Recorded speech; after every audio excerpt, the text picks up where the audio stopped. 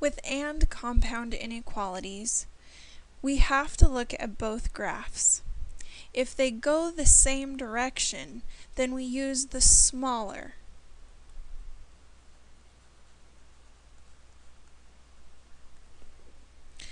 In example 1, we have 5x minus 6 is greater than or equal to 26, and 3x plus 1 is greater than x minus 9.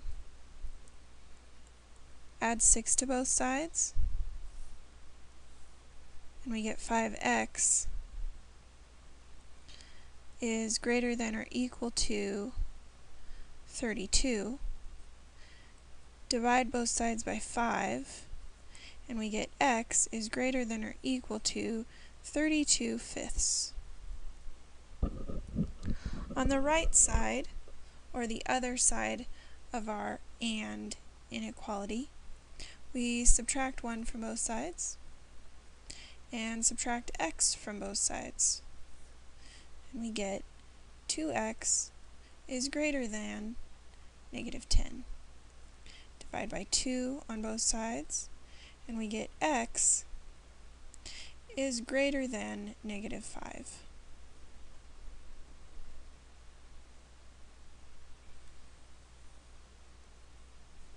If we graph the inequality,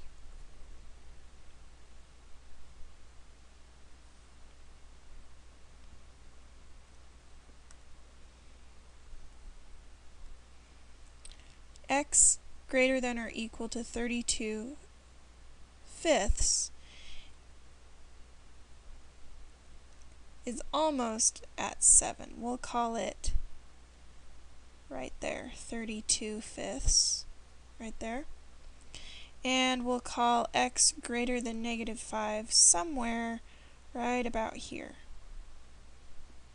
on the number line. If x is greater than -5, we're going to have an open dot heading to the right here, and x greater than or equal to 32/5 would be a closed dot heading to the right here.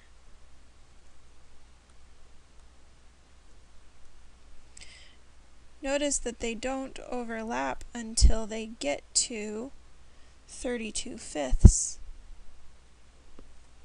So, if we wanted to find out where they overlap, it would be to the right of 32/5. So let's go ahead and graph that. The interval that the compound inequality is true is from 32/5 to positive infinity.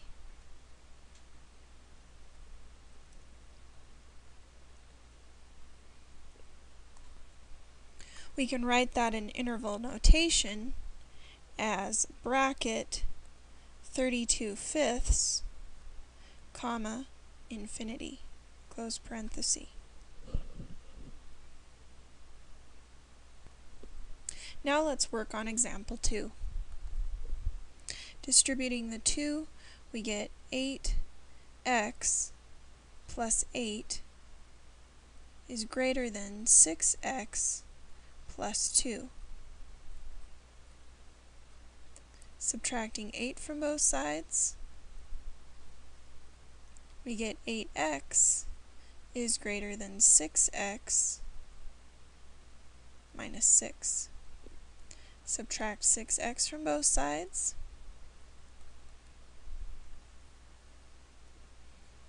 and we get 2x is greater than -6. Divide by 2, and we get x is greater than -3.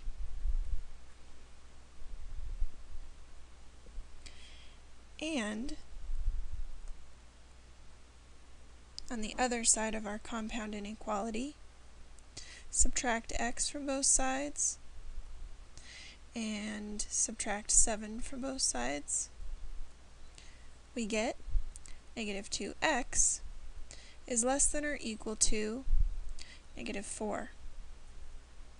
Divide both sides by -2, we get x is greater than or equal to positive 2.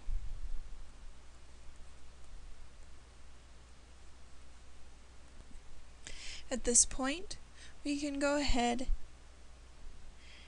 and graph our compound inequality.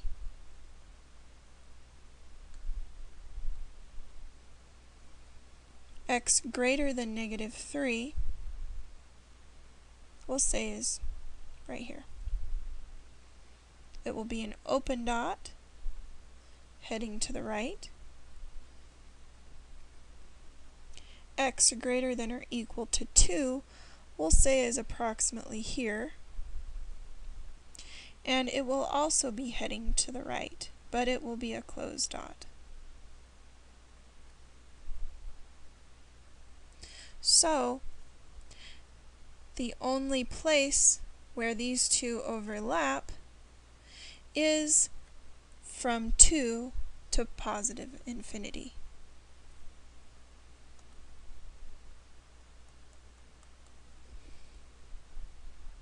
Closed dot at 2, approaching positive infinity. So my interval notation will look like this. Bracket 2, comma, infinity, close parenthesis.